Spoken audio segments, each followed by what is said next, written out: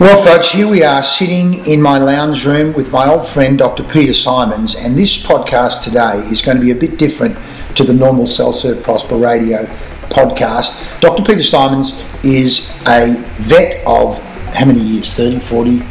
Coming up 40. 40 years, but he's got a very interesting story to tell, and also how it relates to you and high performance when it comes to sales, service, prosperity.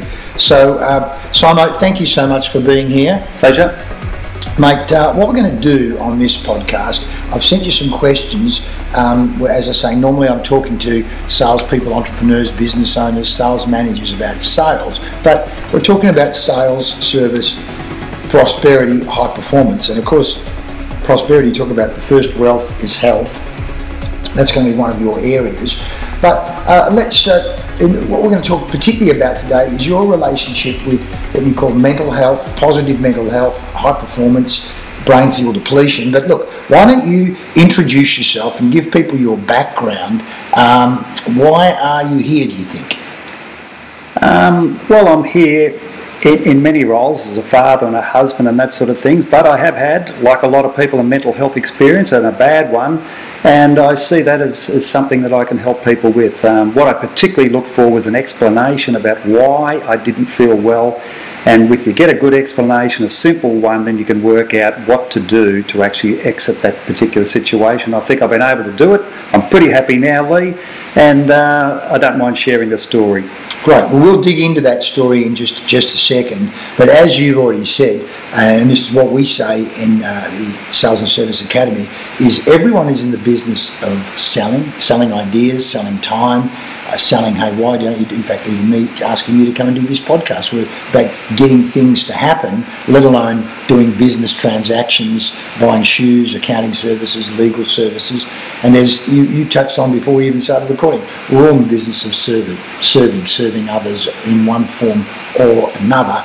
And obviously, we talk about mental health, which we in the past had set up the Positive Mental Health Foundation, because we're really talking about wellness and people performing well. But look, tell people in more detail about your relationship, and in fact you've come up and developed this whole model on brain fuel depletion. So maybe go through this presentation. You've got some slides here to explain, and maybe just go through your story. How did this all arise, and how does it relate to selling, servicing, prosperity, being well? Well, I think the key to prosperity is feeling well, mentally and physically feeling well, plus having a bit of money. It all came from me not being in a medical field as a veterinarian, but not understanding why I felt so terrible, why I was suicidal, and how to work my way back. Once I got the answer through a very good doctor, I said, I've got to share this message because it was such a common problem, brain fuel depletion or depression or mental ill health.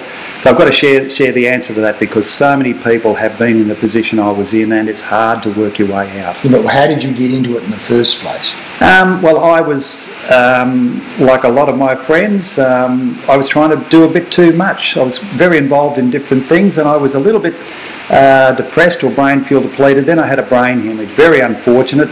And as a result of that brain hemorrhage, I went from being mildly depressed, I didn't know what was wrong with me, I had a little bit of anxiety, some panic attacks, to very depressed. I was called depressed, it was called depression, but I never felt sad, and I got to a stage where I was suicidal. So once after about 6 horrific months, I was told I had depression. I said, well, I'm never sad. And they said, well, it doesn't work like that. It's a much more complex disease than that. So I said, well, we've got to explain it differently, because it can't have a name that you don't understand and that doesn't give you any idea of how sick you are and what you might do to actually feel better. Well, one of those early warning signs. Now, by the way, folks, Peter and I have been mates since high school days, age 17, where we met each other through competitive swimming in the first place. He'd been a Rotary exchange student in South Africa, came back and noticed that I was in his spot in the swimming squad. Have you got over that yet or not? Well, I got over it when I passed you. I was fiercely determined to reverse that wrong, and when I did get past you, as inevitably happened, then I felt complete. Here we are now. That was like 1970 what? 72, 73, 74. It was the other day, it was 1974. It is fresh in our memories. It's amazing, isn't it? We go back a long way. So what made me say that? Of course, you're competitive. I'm a bit competitive too.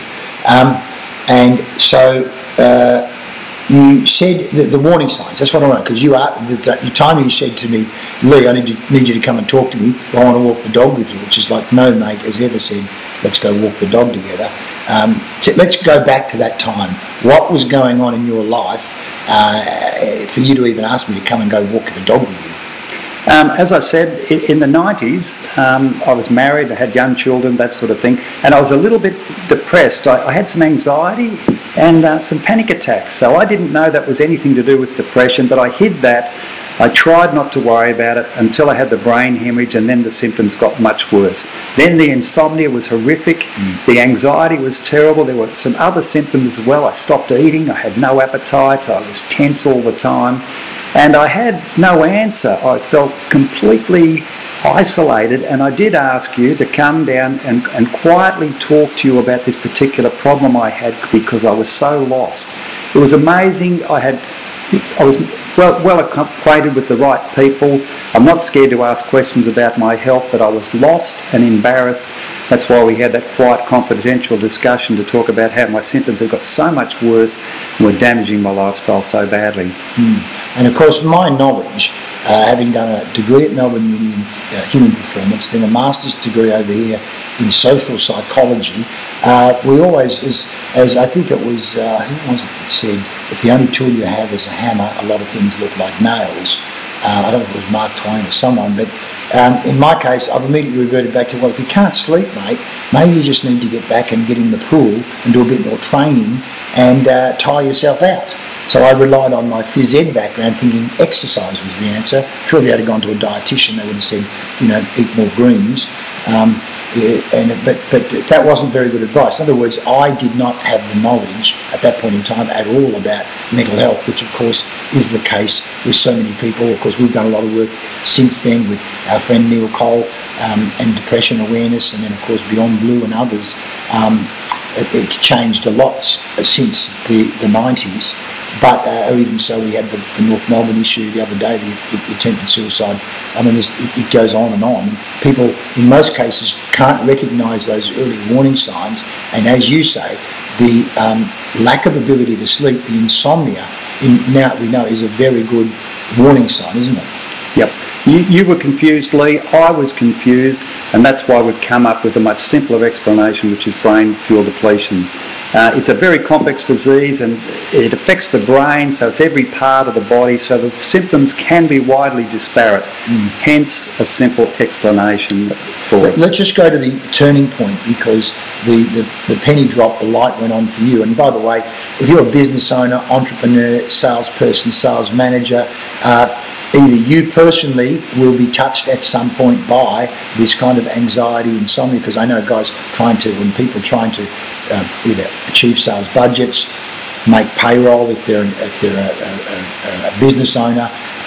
There's all these kind of stresses that start to play on people's minds, which then can lead to insomnia, anxiety, some of these things. So if the listener isn't personally touched by it, they will have people in their life. What's the statistic? It's 1 in 5 or something like that, isn't it? Well, they say 1 in 4 women, 1 in 6 men, but we think it's much less than that. As you say, Leigh, if it's not you, you'll know somebody. So everybody's touched in some ways, particularly if you're a go-getting business person, a salesperson out every day, you are susceptible to this condition, probably more susceptible. You're trying to get a lot of things done, and it's a thing that does deplete you, so that hence we use the word, the name brain fuel depletion. Yeah, there's a reasonable chance, and we see this time and time again in sales teams, where guys, and I say guys, but I mean males and females, who are behind budget, or even worse, where a person has been a high performer or a good performer, and then they are not performing well. If they haven't got brain fuel depletion, they're on the path towards brain fuel depletion, because they know my job's at risk. And so as they get more stressed by this behind budget, And of course, there's high performers as well who are breaking sales records, who can also be, so stressed because they're running so fast. They're literally living on adrenaline. So why don't you run through this presentation, which explains, because, the point I wanted to make there was the turning point for you was you went to the doctor, but you didn't go to the doctor. So talk about the Glenn Kosky story. I was lost. I didn't know what to do. I was trying harder, but I didn't know what I tried to do. Then I got a rash. So a rash was a medical problem, and it gave me a reason to go and see a doctor. Because, as I said, like many people, I was reluctant to talk about my mental health. I explained the rash with my doctor and then reluctantly told him that I hadn't been going very well psychologically. And I debated whether I would, and as I explained my symptoms, he kept nodding his head, and it was such a relief that I wasn't alone, that he understood what I was talking about. In the end, he said, "You've got depression." I said, "Glenn, I haven't got that because I'm never sad." And that's when he said, "It's not like that, Peter. It's much more complex." So all of a sudden, I had a name for what I had, but no understanding. But that was the key point. I was no longer alone. It was a known condition, and it was something that I could now work towards and try to find a solution. It took a long time because it's poorly explained, but I met the right people and developed a clear picture about how it happens and how you can get back out of this condition we call brain fuel depletion. All right, well, let's run through this presentation then to give people, you can just hit the space bar if you want to, so away you go. Okay, well, it can be all sorts of people that get this, but big brain fuel users, it's quite common. They're high achievers. People tend to think that if you get depressed, it's the quiet person who never says anything, but these people, high achievers, can deplete their brain fuels, and these include salespeople. So these people are doers, perfectionists, carers, creative people, elite performers. They're trying to do things on many levels, and it makes sense that if they try and do too much, over too long a period, they can deplete their brain fuels. So it's very much a condition of big brain fuel users or high achievers. That's a complimentary term. It's also in all sorts of aspects of society, like low socioeconomic people as well. So it's across the range of people. But these particular high achievers, some of the people that I deal with, and it's very common. Well, you see, people in sales managers, business owners, chief execs, clearly they are high achievers. They want to get things done, they want to break records, they want to grow the business, they certainly want to be breaking budgets. So it fits perfectly. The demographic that we work with, people in sales, service, prosperity, want to create wealth for themselves and their family, they are really that demographic, aren't they? High achiever demographic. High achiever, but doctors, veterinarians, airline pilots, they're under a lot of pressure that have shift work. So it's a range of people at all aspects of society, but carers, people in hospital, nurses, and creative people. It's legion, the creative people that commit suicide or have problems. Robin Williams, it just goes on and on. Let's talk about brain fuels. Do you talk about which are the brain fuels in this presentation? Yes. Great, okay.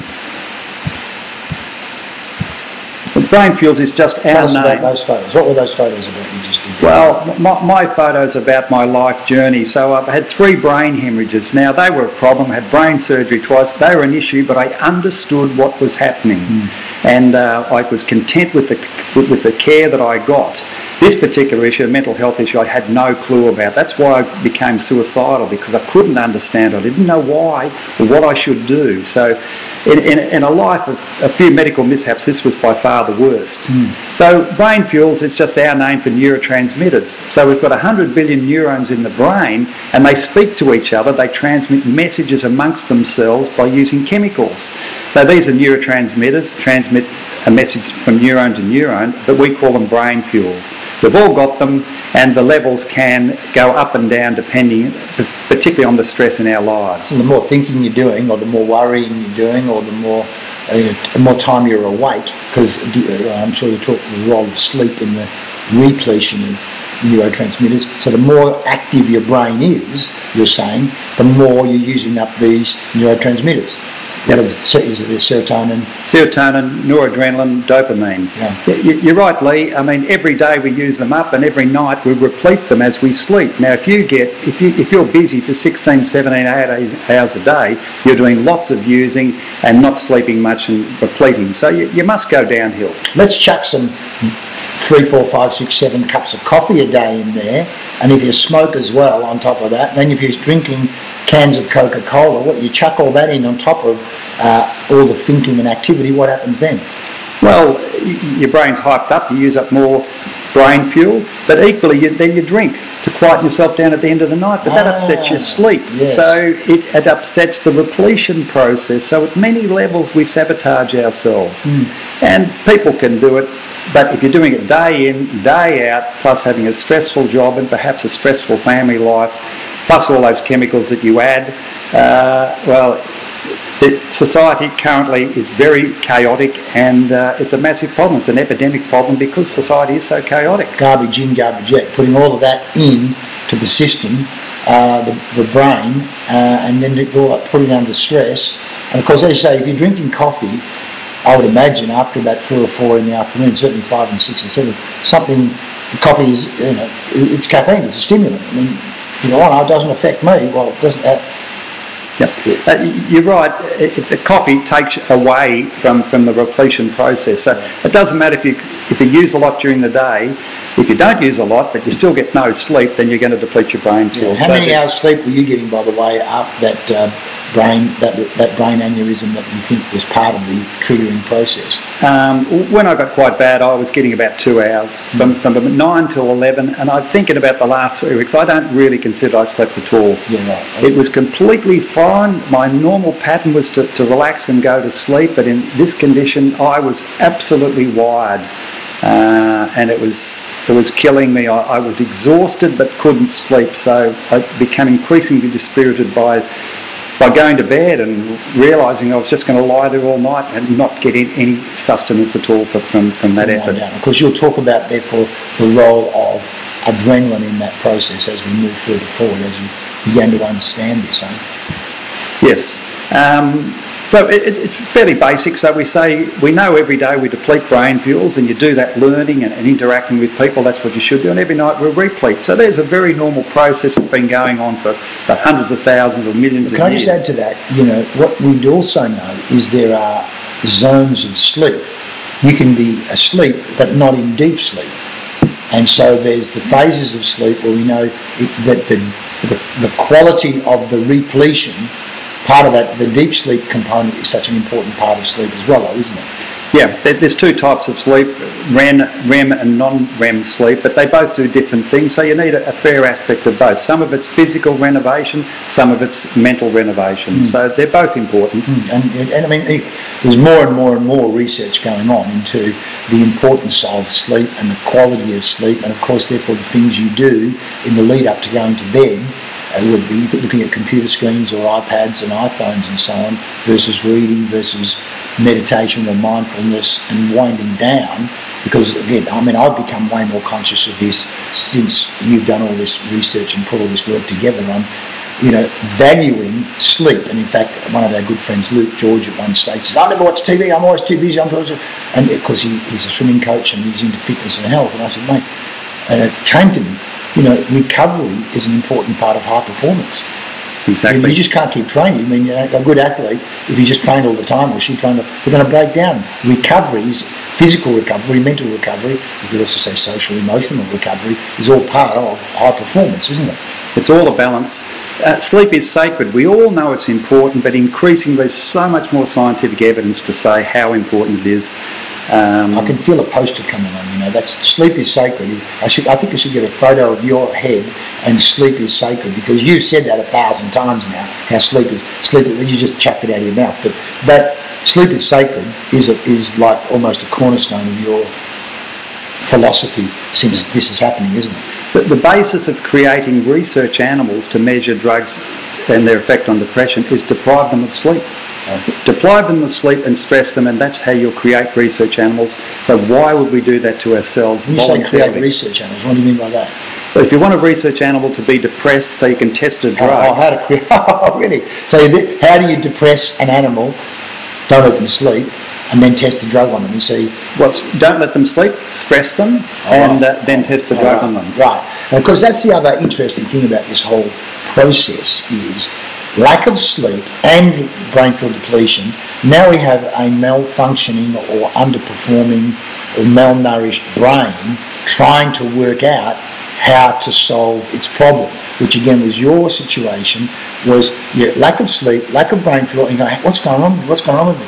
Well, the more you depleted your brain and didn't sleep, the less able your brain is to solve the problem anyway. But Leigh, exactly. It's a very complex problem. You're at your absolute worst cognitively trying to work it out, and then it has a name, depression, of a symptom for a condition that I didn't have. Mm-hmm. So it has to be simple, because you're in very poor shape to try and sort it out. So we think brain fuel depletion is a much more sensible name than depression, which is one symptom which I didn't have, and quite a few people don't have. It's a language you can, but when we'll get on to this, but clearly as you're talking, I'm thinking, I say to people, in the yellow zone is everything you do before you go to face-to-face with a customer. I literally say there's a world of what I call sales delusion, that you need to manage what's going on in your head.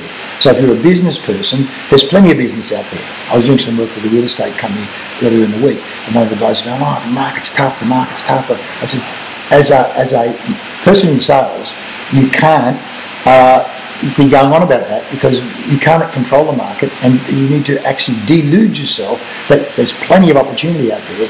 And in this case, it's about going, I've got to be mindful of what's going on in my mind to get the most out of my performance. So what we're talking about there is the importance of, I would call it business mindfulness, sales mindfulness, taking responsibility for what's going on in your head, which comes back to, as you say, cognition. There's a whole science in there that where as you become depleted with brain fuels, your thinking starts to get sillier and sillier, or in fact more and more disempowering. So the more stressed I am as a salesperson, the market's tough, I do, the market's tough, what can I do about it? I'm not sleeping, I might even drink more coffee or drink more grog at night, and so then I get less sleep, and so in science it's called a negative, or is it positive reinforcement cycle. In other words, it gets worse and worse and worse. So we've got to break that cycle. So let's keep going. Yep, no, we absolutely need our brain fuels to be up. I suppose the key thing about the whole model is that the brain fuels deplete, which has certain symptoms, including poor cognition and poor understanding and poor rationalising, that adrenaline kicks in to keep the body going. So we have these two powerful hormones, one's or chemicals. One is diminishing the brain fuels and one is increasing adrenaline. And those two pillars are the pillars of the brain fuel depletion model, and they explain all the symptoms. So people literally do live on adrenaline. Pretty well living on adrenaline, and it's tough living. We just quickly look at what happens when we get stressed as far as this repletion process goes. When you're stressed, you deplete more, and when you're stressed, you replete less. Your mind's racing, you get less sleep. So at two levels, you're depleting your brain fuels further because of stress. So we can recover from that if it's a short-term problem, but if it's a long-term problem that goes on for years and the stress increases, or there's other stresses added, that's when you start to run your brain fuels down significantly and for long periods of time. So if we look at the depletion of brain fuels, it can be quick, or it can be over medium term, like years, or it can be very quick, depending on the stress that you might be under. If we look at a picture of what a healthy neurone, then there's trillions of these in the body, synapses. We look here at a healthy level of brain fuel in the neurone. We look at an electrical message coming along. The chemicals travel across the synapse and the electrical message continues. There's a healthy synapse in the brain, and as I say, there's trillions of them. Here's a brain that's brain fuel depleted, got less brain fuel, the message comes along, there's less chemical to go across the synapse, and the message is not transmitted anywhere near as coherently as what it should be. This is a dysfunctional brain. This is what happens, as I say, over trillions of different synapses. So the electrical activity is wrong, so you actually have a malfunctioning computer by that stage. Pretty much. The electrical message comes along, the chemical transmission and onto another electrical message generator doesn't work well. So yeah, it's like a computer, it just can't work properly. So the two pillars, as I mentioned, the depletion of brain fuels over a period of time and their replacement with adrenaline to keep the body running. These two pillars explain all the symptoms. So if we look here, when you've got low level of brain fuels, the green line, you get poor concentration, a bit of adrenaline in there, low energy. You're always a little bit worn out. When we go a bit further, higher levels of adrenaline, they give you all the terrible symptoms that I had: insomnia, anxiety, panic attacks, and you're in fight or flight. Fight means you argue with people, you're irritated, and flight means you become remote and withdrawn. Both things that are terrible in business and terrible in your family life as well. As I said, if you go all the way here, your brain fuels are very low, your adrenaline levels very high. That's when you start to feel exhausted and you start to think and rationalise why perhaps suicide might be a good thing for you. So let's just look at this in the workplace. So I'm a sales manager, a business owner, either in myself or in other people. I start I'm just having more and more trouble, or that person's energy's changed. They're just not as positive as they used to be. Now I know they may even mention I'm not getting much sleep. The other thing which we see on that green line is someone who might have had a sense of humour, all of a sudden they're not laughing at what they used to laugh at. You know, and or if anything, they're snapping at people, which you start to do where that adrenaline, the red line, starts to kick in, where they're much more on edge and toey. And again, you might start to see their voice starting to shake more. You might even see them getting teary sooner. So as a leader, manager, coach, sales manager in particular, these are signs you want to be looking for, A, in yourself, but B, in other people. Now, of course, one of the things I say to people, which is very important, if you're a leader, manager of an organisation, business owner, your mood sets the mood of the group. So if you're positive, happy, optimistic, healthy, the mood of the group will be. But if you come in a bad mood, snappy, that sets the tone of the group. You got any comments to that? No, exactly. I think you're looking with these particular people at fundamental change. Somebody was a good operator, somebody with a sense of humour, somebody fairly happy, and all of a sudden there's a change. Well, not maybe all of a sudden, it might be a year or 2 or 3 years that you might notice it over, but a person is fundamentally different, particularly if they say, I'm not sleeping. If you're not sleeping, it's almost inevitable you'll get a degree of this, so you need to watch. We say with the fight or flight response, it's critical in everybody in the business place, but particularly the manager. If he comes in fight mode and upsets everybody, and then when you're trying to sort things out, he goes into flight mode, remote and withdrawn, then he wrecks the business place. He really reflects it. So it's critically important with them. It makes sense when you know that they're affected by adrenaline. Certainly doesn't make it for a good, productive workplace. So they're all the signs to look for. And here we think is a simple explanation about why people get like this. And once you understand this, you can forgive them. And if you know they've got stress at home, or the kid's on drugs, or somebody's died, you can look for these signs, you can placate them, you can talk to them, understand them, and maybe help them get better. So a simple understanding for everybody in the workplace can benefit everybody. And you'll be serving people if you pay attention, don't get angry and frustrated and walk away. You actually stay to help and ask the question, are you okay? Are you okay, which I was going to say, that's that beautiful, that movement, I call it, are you okay? How are you going? Are you okay? Let's talk. Let's have a coffee or a glass of water. Or that are you okay movement, certainly as that green line is going down, those making it safe in the workplace to go, mate, we watch you, it's okay to ask someone, are you okay? And to share, because I say to them, we know the saying, a problem shared is a problem halved, which is you talking to me, you talking to Glenn Kosky, a problem shared is a problem halved. But let's just talk about this feel suicidal piece. I mean, only since being exposed to this material and you doing this research, I remember there was a person I knew in Sydney that had invested in some share fund. This was like, I think, around the time of the crash, and those leveraged equity funds. So she borrowed money against the house, and then the shares had crashed, and the bank had done a call on her money. We want 100 grand or 200 grand. And she's gone, oh my God, Leigh, I had borrowed against my parents' house. My son's in private school. I'm going to take him out of private school. And then she said, I've not been able to sleep. Maybe I don't know if I even should be around anymore. It's like, whoa, hang on, ding, ding, ding. Now, 10 years before that, I wouldn't have picked up on What's your answer? You've got to go to the doctor. And then by that person also I knew was a jogger, and I said, "You're still jogging?" "No, I've stopped jogging." Whoa. So the whole role of exercise in the serotonin and dopamine stimulation had stopped. So bang, went to the doctor and got some medication, and now she's alive today. But I'm not saying I saved her life, but me being conscious of and aware when people are talking like that, bang, go seek professional help. What do you say to that? Exactly. It's a great thing. Are you okay is a fantastic movement for asking the question. We think it needs to be backed by a very simple explanation about why things happen, and then you'll understand why they get the symptoms. You'll remember and you can relate them to the people. So a simple explanation with asking the question. They say 75% of suicidal people say something. They say something because they want to talk about it.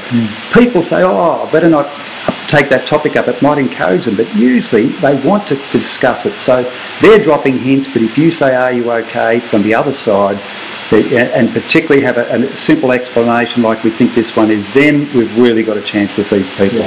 Yeah. And the beautiful thing was the other day, one of our good water polo friends, he touched base with us saying his son was, depressed, down, a year or so ago, and you touched base with him, and I said to him at training the other morning, "How's your son?" He goes, "Mate, that made all the difference." He said his son was an engineer, very logical, and he said it was a simple, logical, rational explanation. He said it made a huge difference. It took him from the unknown, which is where I'd been, to an understanding of what he had. A great relief was to know it was a very common condition, so he wasn't alone, and it was great to hear that he had gone on here. He was doing well. Yeah, and again, you guys in particular, because you're so logical and I would say left brain, you needed the answer. The left brain was, well, what is the answer? And of course, as your brain burns up more and more chemicals trying to come up with the answer, it burns up more and more chemicals not being able to get the answer. So he's a similar thinker to you in terms of left brain, and things like sleep, as I say, making sleep sacred, exercise. That guy got back to playing water polo, and of course being in water polo is a whole other piece in positive mental health and happiness of social connections. Being with other people was what we know is when a person, by the time that green line starts sliding down, they actually want to be on their own because they're going, "I don't want to be with anyone else because why would anyone want to be with me anyway?" And so they actually withdraw, whereas in fact what they need to do is have more social connections. Yeah. They actually haven't got the brain fuel to converse because that takes a lot. So they withdraw, they stay away, and things get worse. Agoraphobia, they stay in the house. Right. They separate themselves. So for many reasons they withdraw, which is unhealthy. But you can understand why. Lots of adrenaline, but no brain fuel to actually connect the dots when you do converse. Because the other thing is, if you're in sales where you need to be out dealing with people, it's taking more and more energy to pick up the phone or get in the car and go and have a meeting. It takes energy which you haven't got, and it takes brain fuel to hold it together, and the easy thing is just don't go there. I found I was doing that, less interacting because I found it tiring, and I could survive, but I wasn't in sales. I wasn't trying to make a living by communicate with people, so I could hide a little bit. It wasn't any fun.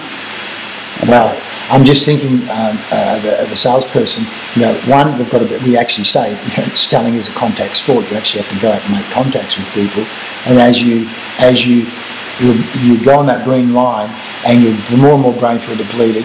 One, you're not as fluid and flexible. You can't roll with the punches. What's going to happen is you're going to convert less and less, which is going to put more and more pressure on you because you won't have been hitting target. And now you're going to begin to associate going and seeing people with pain rather than pleasure. And so it becomes a negative reinforcement in the sense that, or positive reinforcement, it's just going to get worse and worse and worse.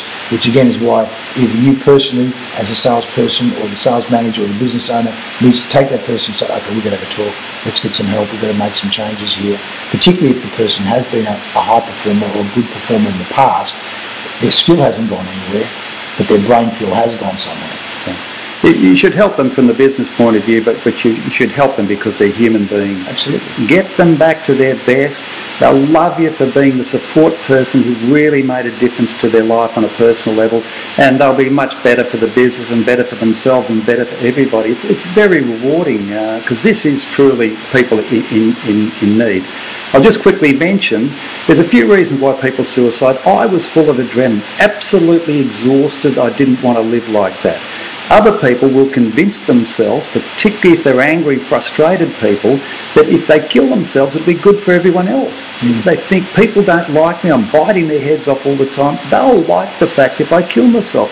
And you can rationalise that when your brain fuels are very low. It's wrong, but you can rationalise that.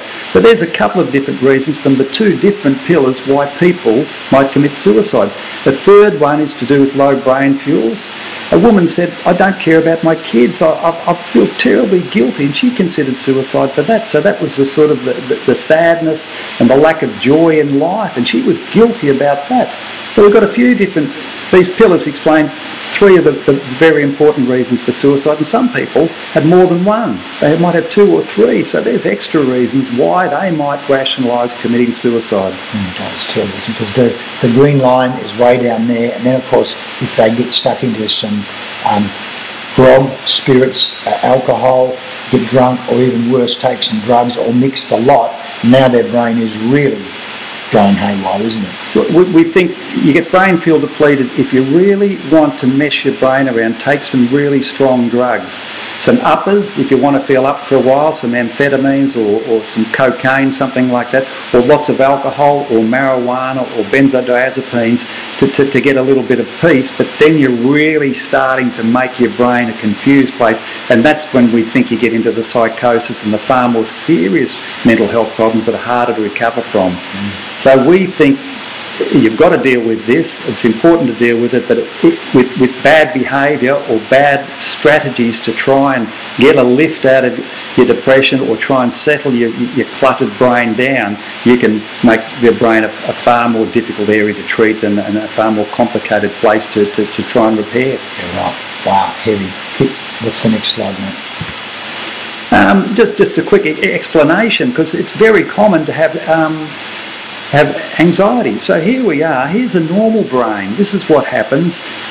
So a significant threat, like you might think you're going to have a fight at a football game or something like that, there's a bit of anger, so you'll kick into the fight or flight threshold. That's normal, and it happens maybe once a month or something like that in real life. The person that's got a high level of adrenaline is always kicking into the fight or flight threshold. They're people who can't sleep. They're people who are wound up. They're tense and tight all the time. They've got an adrenalised brain and they're exhausted. And when you're exhausted like I was, then you start to think about not wanting to live like that. So we think there's a simple graph that explains why anxiety and panic attacks are so common with this condition and so paralysing. Sorry. As I say, low brain fuels are poor cognition, and we think they explain lots of things. If your brain fuels are low, you get irrational thoughts, dangerous beliefs, and potentially destructive actions. And some of the things we think people that with a mental health problem can consider that being thinner is better, so they become anorexic, far too thin. We think radicalisation, people can be radicalised quickly. We think there's a mental health problem, then they get picked up by people and convinced about different things, and then they believe that maybe there's the 40 virgins or something. So these people become dangerous mainly because they had a mental health problem and they were susceptible to dangerous messages. Well, we know one of the ways to influence or brainwash is to actually deprive people of sleep. Yeah, exactly. So sometimes, there are courses we know where they intentionally deprive people of sleep to get the messages in there. So certainly if you want to radicalise someone, depriving them of sleep would be one of the strategies for sure. But sometimes they're not fitting in, and all of a sudden they're adopted by a group, they get all these messages, and then they believe what they hear. Yeah, drive a truck through all these people, or blow yourself up and it'll be a good thing. So it affects us, all of us, and they're easy to convince because their brain fuels are so far out of kilter and they can't work out right from wrong. Wow. As I say, other problems, OCD. obsessive compulsive disorder, people repeat things because they haven't got enough brain fuels to tick off a task. They've got to keep doing things again rather than have good executive function, complete one task, move to the next one, move to the next one, move to the next one, which we all do all day. These people are never quite sure that they've actually finished a task, so they keep repeating them. Wow. It's a simple explanation for a fairly complex condition, OCD. Yeah.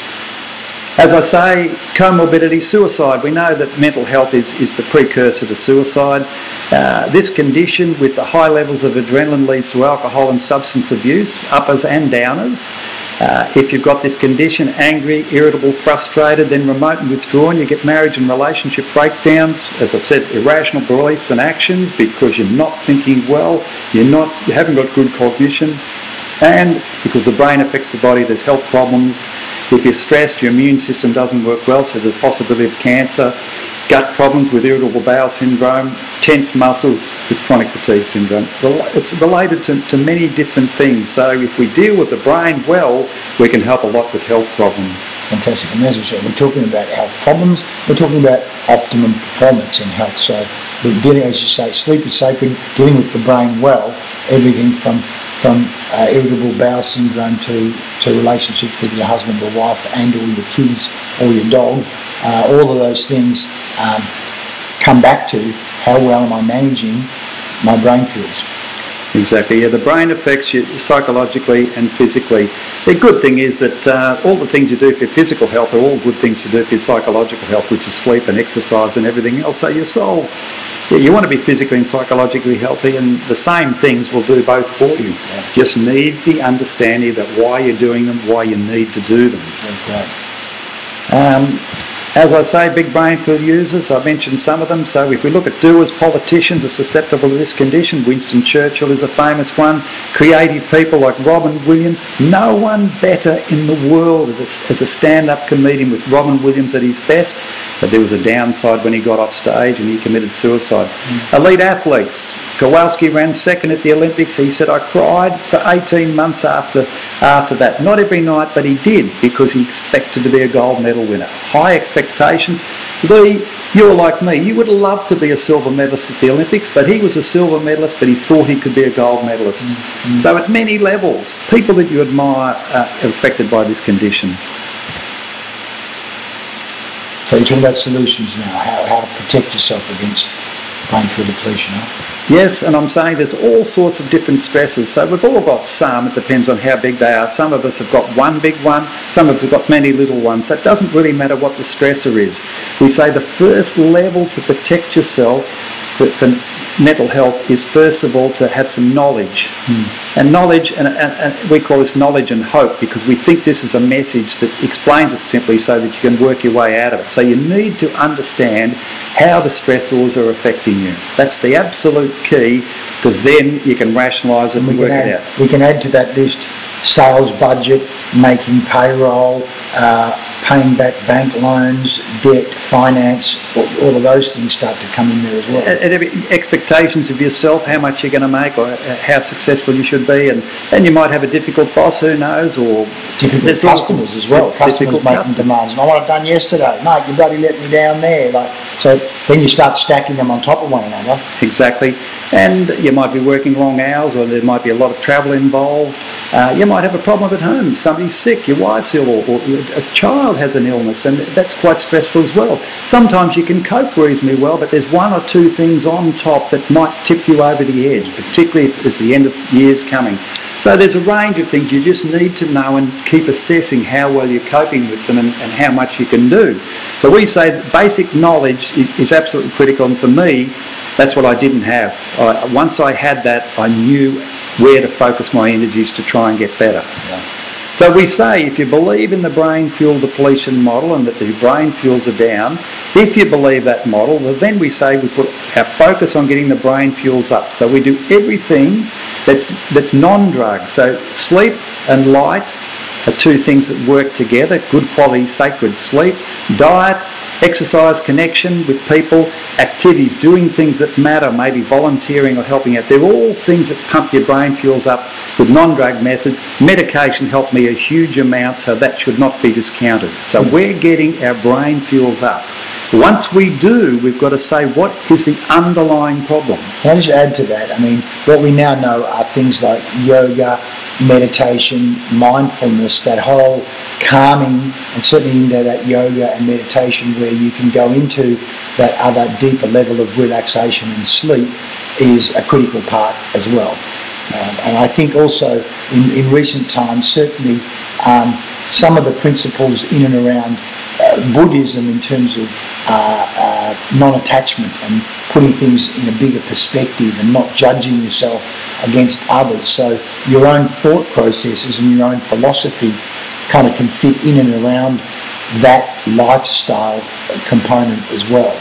What do you say to that? Well, they're all parts of sitting and looking at your life and making an assessment of it, what's worthwhile and what's not. And when you take some time from a cluttered life to consider, to sit back and relax, clear your mind or look at some principles, that is a fabulous thing. It's part of that relaxation with your sleep that's critical. So all great things. Anytime you take time to service yourself and your mind is a great thing for you, for your health, and for the people around you. And you've just started some yoga and in the last short while, haven't you? Yeah, the last 6 months, and I've really enjoyed it. But a lot of it is exercise, as we said, but it's relaxation too. Two of the critical factors we've got in there. Plus, some chance to consider what the important parts of your life are and help get rid of a lot of the clutter. Yes. Well, you might talk about your 80-20 rule at some point. So keep going there. Yeah. So the third thing we think is you're getting your brain fuels up, and you have to feel well and be thinking well. Then you can deal with the issues. So what are you trying to do? You're trying to be a multi-millionaire, or you're trying to prove yourself? You've got an inferiority complex? Have you got a difficult relationship problems or a job problem? You're a square peg in a round hole. What are the issues? Perhaps you've got some from the earlier life. You might have had some issues right from the start. So there's all sorts of things you can deal with. You might be a high achiever and trying to achieve too much. But you need to have your brain in a good position so that you can analyse these things and see what changes you need to make to keep your mental health intact, because it doesn't matter. There's no fun having a mental health problem. So if you're like me, you'll do whatever it takes to make sure that your mind is calm. Now, you're saying there, which is a very important point, of aiming to get your brain fuel in a much better state before you start to deal with the issues, because otherwise you're saying if you start dealing with the issues but your brain fuel is still low, your brain's still not functioning well anyway. Exactly. So, yeah. A psychiatrist said to me, if you don't get your mind back or your cognition back, you may as well talk to a wall. So a psychiatrist could do a lot of talking therapy, but if your brain fuels are down, you're stressed, they can't achieve much. So they need that to help deal with the issues. Sometimes the issues are like me, I was trying to do too much, but other times they can be quite complex. It depends on your history, but you need your brain fuels up to be able to deal with it, to rationalise it, to work it out, to make the decisions. The other thing we think is important is to be surrounded by people that you find uplifting and supportive, and you need to expect to get better. If you talk yourself down, I always fail, I always do this, nothing works on me, you're in trouble. But I say don't deal with anybody who's negative or puts you down or has low expectations. Surround yourself with people who believe in it. And I'm in a group like that. My doctor said, you'll do well on this. I have lots of good feedback from people that have done well, and that's what I try to do, is be an example for others. Great, brilliant. Which you are, mate. You're doing a great job. So let's keep going there. Well, that's pretty much it. We try not to be too complicated. We have the two pillars, the brain fuels down, adrenaline up, and once you know those things and you know the personalities that are inclined to it, then you can start to work your way back. Get the brain fuels up, the adrenaline will drop away, and then deal with the issues that drove it down. Don't take medication to go back to the same stupid lifestyle you had that got you sick. Perfect. And of course, talk about Clyde, because he's a bit of a legend in this field, isn't he? But Clyde is a doctor who had worked it out. He treated people and he gradually kept thinking about mental health, and so he evolved. It's his term, brain fuel depletion, and he had all the explanations for me. So I wrote the book, but Clyde had all the answers. And Clyde is a super person. He's a saint. He had a friend who had kidney failure. Clyde donated him a kidney. So at every level, Clyde serves people, and I'm just fabulous to have the opportunity to spread the message of a concept that he developed. I helped him refine it a bit, but it came from him. But we occasionally get people come and say, "Thank you, Peter," or "Thank you, Clyde, you've helped me." And that is about serve, that's about prospering, but that's also about serving, but that's about helping feel good about myself and saying, well, I'm actually doing something that for some people does make a difference. And I think you're absolutely right, mate. And what I've noticed with people who, as a person who's more and more depressed, they're flat out just surviving and looking after themselves. And that, as you say, there's an interesting phenomenon that when you're serving and helping others, often that's actually good for your mental health as well. That I forgot that guy's name, Donovan, wasn't it? Act, belong, commit. That whole process of go out, take action, belong to clubs and social connections, and commit to a cause to helping other people. Yeah. Activity. They say have activities that mean something. Say volunteering or helping somebody, and have connections, and that can often be people within those activities. Having good connections, people that have like-minded, that support that. So they often go together. And so it's beautiful. Act, belong, commit. Very simple message again to try and help people that are suffering, trying to solve complex problems. So Rob Donovan, terrific. Activity, connection, very similar messages, and it could be volunteering with little athletics or something like that, but with people that give you a lift and have fun. Pretty simple, and that's how you prosper. That's real prosperity. It's not a lot of money. It's being with good people and feeling good about yourself and what you do. Well, right. I mean, we're talking emotional prosperity. Yes. Emotional prosperity, and we know in business that when you have happy staff, they're far more likely to give higher levels of service, and when you give high levels of service, you can actually, there's a direct correlation between high levels of service, people are more willing to pay for high levels of service, high profit margins. So it's a win, everybody wins, but it does start with happy, healthy, brain fuel depleted staff, happy, healthy, brain fuel depleted self. It's and we talk about emotional prosperity. I think that no one wants to be poor, living in the gutter, but we don't need huge amounts, but we do need beautiful connections, and we need to do things we believe in. So how do people get hold of you, mate, or your material? I see there's a website there. Is that the way to do it? brainfueldepletion.org is the website, so we've got information there, and we've got some publications. But the model, the first 3 chapters, and the 3rd chapter's got the models free, because we want people to know about it. If you think that's got any relevance whatsoever, you might buy a book and we'll pay a few bills with that, but you get the model for free. So we don't want anybody to suffer. I don't want anybody to spend 5 minutes like I spent 6 months, because it was horrific. No, fantastic. So in summarising, here you are, folks, a model to explain depression, brain fuel depletion, whether it be you, family member, people in your team. You're now going to have a better understanding of A, how do I identify it, and B, what can I do to both prevent it and then work with the person and work with my team to help them replete and, of course, then deal with the issue. And you'll see some of the other lessons that are on our online learning academy where we talk about coaching conversations and the grow conversation. We can actually begin to help people, at least in the workplace, deal with issues. But if it gets pretty serious, then do get them to seek professional help. What would you say to that, Peter? As I said, if it's not you, it's people around you. It's just critical because there's so much clutter in the world, and it's not going away. So you do need to know this stuff, and you can certainly help people if you do know it. Now, Peter, in terms of the next step, what do you recommend teams or families do based on the knowledge we've talked about today?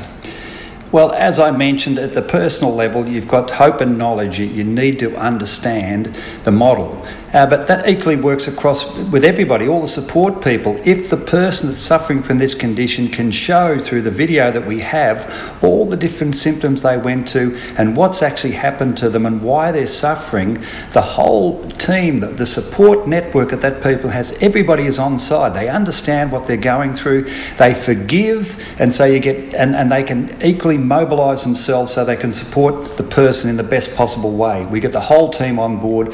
We get a far more more effective solution. So if people know, instead of these people being kicked out of the house and becoming homeless and being treated in prisons where they don't get any treatment, or in hospitals, they can stay at home with their family and effectively be treated. So, and equally, we love people to watch the video, because there might be some young kids there that might feel a bit down in 5 years' time. If they're aware of the model, understand it, they can protect themselves, and we might save a suicide down the track. Absolutely. We say, it's a big problem, so the more people see it, the more people understand it, the more people recognise it could happen to them, then the better solution. How do they get hold of this DVD? Again, through the website. We have the book for the people that are readers, and we have the video for people that don't want to spend the time reading the book, or for people who want their carers to know it's a simple, easy 30 or 40 minute way of showing people exactly what they're going through, and people understanding, forgiving them, but also being able to support them the best possible way. Okay, so get hold of that DVD via the website. Yes. brainfueldepletion.org. Yep. Fantastic. Book, DVD. So Peter, have we pretty much covered everything? Is there anything else you wanted to add to what we've spoken about here in terms of brain fuel depletion and sales and service and prosperity? Well, I love what you're on about, Leigh. I mean, everybody wants to have a useful life, and there's many levels to look at it, but we all sell, and I sell the brain fuel depletion message. And we all want to serve, because as we know, activity and connection, they're the things that really make you happy. They give you prosperity. So I applaud what you're doing, and I think as I keep selling mental health, it's absolutely critical to understand this, so you can really make people's lives good, your own plus others. So I applaud the project, Leigh. Thanks, Peter. Thanks, folks, and we'll see you again on the next Sales Service Prosperity Radio. See you soon. Thanks, Peter.